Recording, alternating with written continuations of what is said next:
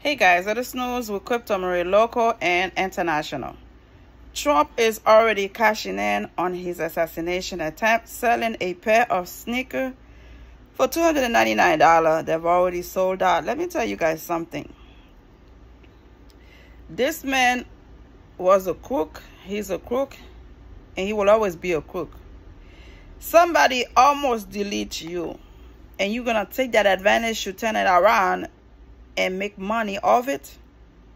The same thing when he was booked in jail. He took the mugshot and selling it. And those ignorant people that are behind this man 100%, no matter what he does, putting their money in whatever he put out there, those people have no common sense. Some of them can't even afford a plate of food or pay for their rent, their bills. But again, they support and supposedly a billionaire. The nonsense that's going on around this man is really outrageous, unbelievable, and I can't believe that he will take advantage of somebody that almost delete him and making money of it. It just doesn't make sense to me. The logic is not there. A Trump-owned company sold $299 sneakers showing an image of his assassination attempt. The shoes have sold out and are no longer available on the website. His $400 gold sneakers, the Never Surrender high tops, received mixed reaction in February. A Trump-owned company has already cashed in on the former president assassination attempt.